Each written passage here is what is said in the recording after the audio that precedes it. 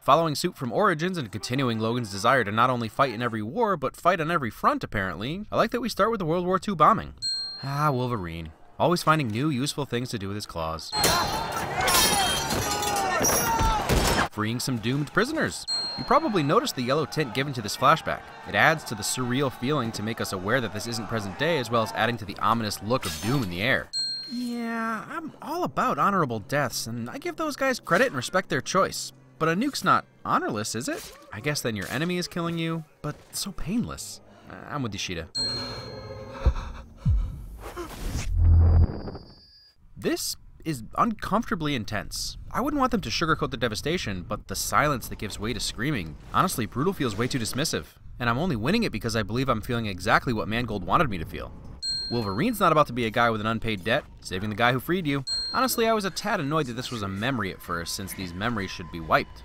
But making it a dream, technically his dream self's dream, a la Lawnmower Dog when Rick and Morty jump inside Mr. Goldenfold's dream character's dreams, it's more believable. It's something buried deep in his subconscious mind. More importantly, this is the setup for his arc in this film. His guilt over Jean has led him to abandon everything he knows as she continues to haunt him. Can't hide. Although that's probably a lie since Scary Terry was lying about it too.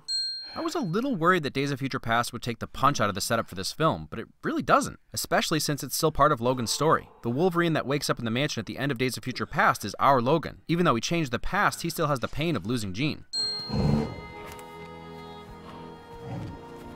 Apparently this is not the same bear from The Revenant. Like all of that on store credit. Thanks, honey. Ah, Hollywood, making everyone believe hunters are disrespectful, sexist, redneck white guys with murder in their hearts and nothing in their heads. This might be my earliest win removal. Some cliches just really need to die. Sad, sad mercy. And of all the reasons to come out of hiding, maiming a bear and forcing him to mercy kill his only friend at this point is a pretty good reason. It's a civic service, really. What's your name, mister? It's Logan. And that's a poison broadhead. Go ahead, ask me where I found it. Where did you find it? Well, funny you should ask. While Wolverine is yucking it up at this guy's expense, he's also unknowingly participating in viper shadowing. All right, where is he? Tokyo. I'm not going to Japan. Yeah, you are, and that's just a win all by itself. And you seek what all soldiers do. And what's that? An honorable death. An end to your pain. I have not seen Logan yet, so these aren't spoilers. The trailers and tone of that film have led me to certain suppositions. And if they're true, it's interesting that the end of his story, one way or another, was started here, even if Days of Future Past and the end of this film shifted some of that pain. One day, I say goodbye to Mr. Yoshida and I come right back. Acquiescence. And that's your vocab word for the week. So for Japanese viewers, this is probably shameless product placement. For me, it's, hey, sweet, appropriately Japanese whiskey, even if it's not a single malt. From Jackman's first frame in present day, he perfectly encapsulates a broken, angry, lost man just through tone of voice and facial expressions. The beard and hair don't hurt either, but his talent never ceases to amaze. Also beautiful beard win. Hiroyuki Sanada is always a win. He's just added so much to so many movies and TV shows I love not to be. The Last Samurai, Sunshine, Lost, and that's not even mentioning any Japanese media he's done. One eye on the past, and the other on the future. What a great visual example of what she just said with the sliding Japanese doors of the past that are actually mechanically operated.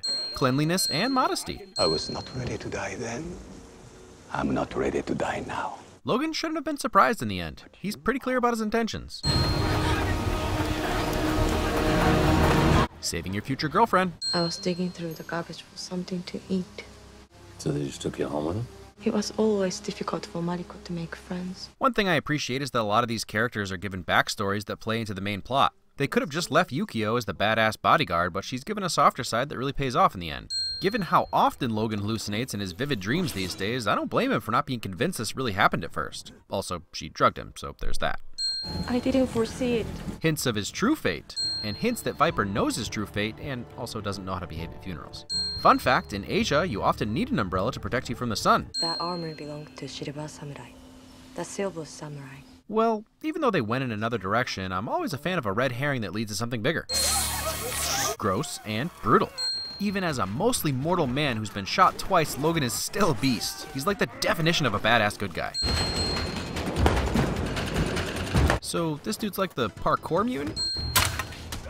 With some impressive anti-stormtrooper aim. sign language win. And that's the second time Wolverine has been described by non-English communicators. So where are we headed, Mariko?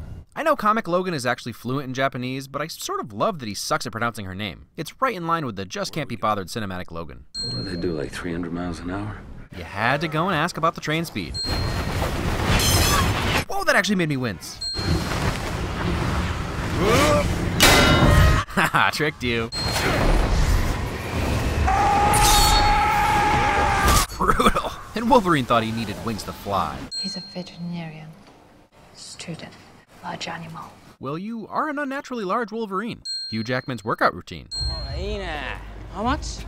Public service announcement. Don't harass women, really for any reason. And don't assume they're prostitutes. Fair warning, they may be able to kiss you to death. We were village champions that summer. He with a bow, and me with the knives. As far as the changes made to Mariko, making her less damsel more formidable is hard to complain about. Chopsticks upright are a bad omen. Japanese etiquette lessons.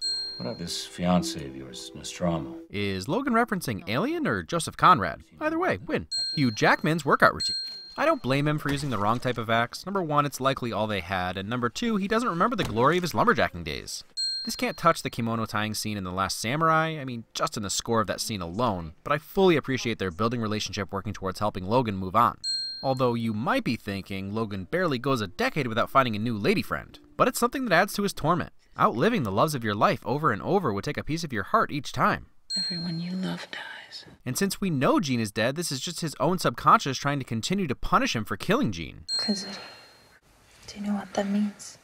An animal. Fierce creature with long claws and sharp teeth. Japanese language lessons. Also, more importantly, is Mariko's absolute lack of fear of Logan. I never talk. Hi, have we met? I'm guessing not. Let me introduce you to my claws. How did you know there's a pool down there? I didn't. What? He's fine. I actually think this version of Viper fits better into the cinematic X-Men universe, giving her some mutation-type powers rather than just using poison in theatricality. Nope.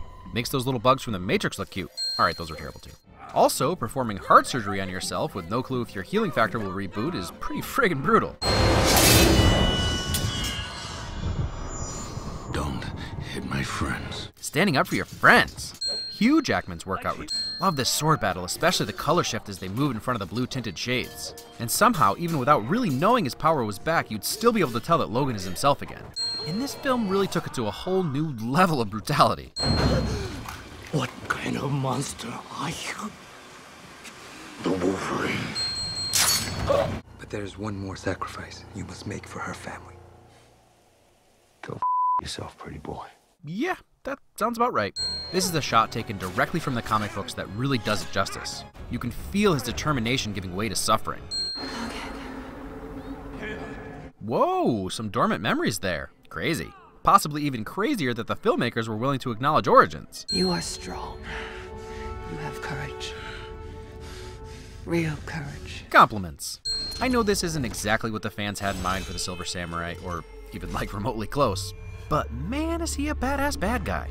Another case of just don't call him Silver Samurai, call him Baymarai or something. You may be impervious to poison, but how about long falls? Never mind, you seem fine. I will say that this particular Silver Samurai is almost like the physical embodiment of Wolverine and makes for an interesting converse. A larger-than-life, virtually indestructible beast made even stronger by adamantium. Gross. Saving the guy you just captured, you dummy. Or doing the right thing or whatever. 2 hands. Ha! I knew there was a reason for that random flashback. Call back. 2 hands. Finally. So it's head smashing mixed with strangling. Got it.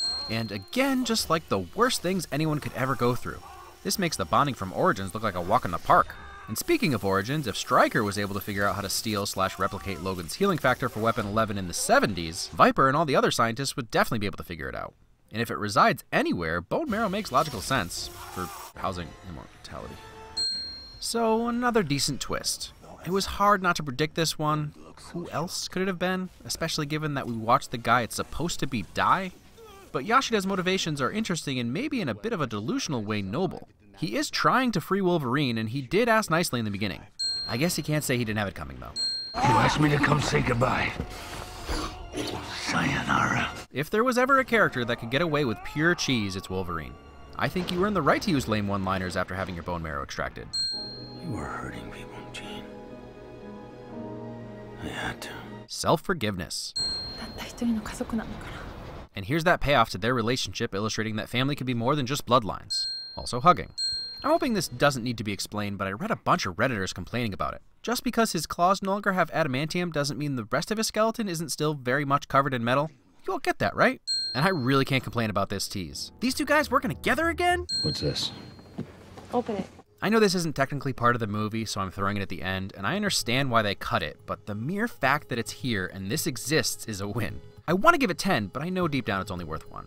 There's such a large shift in tone from Origins to this film. It might actually be closer to the tone of The Last Stand given the death of Jean Grey and the impact that film had on this one. It's definitely pushed right to the edge of PG-13 as well, whereas previous X-Men films felt friendlier for a wider audience. Even without the success of Deadpool, the writing may have been on the wall with Logan, because it works.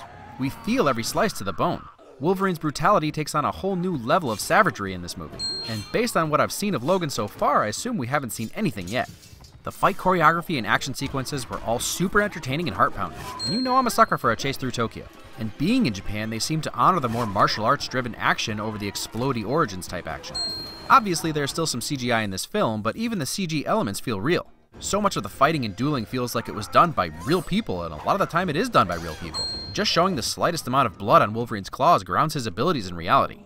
There are a couple of themes bouncing around in this film. The main one is the idea of letting go of the past and moving forward, something both Yashida and Logan struggle with.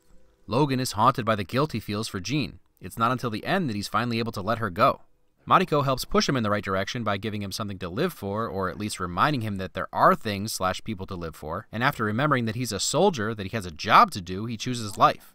Days of Future Past brought that starkly into focus, but the end of this film is his acceptance of that. He's literally out of the woods and back to being Wolverine. And then we have Yashida, unwilling to die, never truly moving past the day Logan saved him. And in a lot of ways, Logan created him. It's almost as if failing to give himself the honorable death of his superiors allowed him or even forced him to let go of all honor and really embrace the dark side without empathy for those around him. I mentioned some shots that were taken right from the panels of Claremont and Miller's Wolverine, but there were also some themes. It's a little more central in the comic, but Mangold touches on the cultural differences that separate Logan and Mariko, the honor of the Japanese people that Logan lacks. Ultimately, the departure from the comics is welcome since the Wolverine tells its own story around some of the same characters, and the use of Japan as a backdrop while still putting us in Logan's shoes as an outsider was really effective, especially given how often and appropriately people speak Japanese, leaving him on the outside. This has to be one of Hugh Jackman's best performances as Wolverine, especially given how much solo screen time he had that kept me enthralled. Combined with Mangold's direction, it was a huge step up from Origins. I can't say, however, that I'm not really sad we'll never get Darren Aronofsky's version of this film. He was in the running to do Man of Steel and a Year One adaptation, but Wolverine seemed to be about as close as we got to seeing a comic book movie with the style of Black Swan, the despair of Requiem for a Dream, or the scale of Noah. But it was probably for the best. I know the Wolverine isn't everyone's favorite, and it's by no means perfect, but I'm glad that Mangold is the one to finish this trilogy, and clearly in the brutal style he wanted for this movie. My assumption is that the third act of this film is where the studio really started meddling, but it seems like he was given the freedom to make the exact film he wanted this time. I haven't been this excited for a comic book movie in quite a while. But for now, we need to look to next week. So let's see who can guess the next movie. This is about as obscure as I could make it without just showing a blurry screen transition. No one said these would be easy.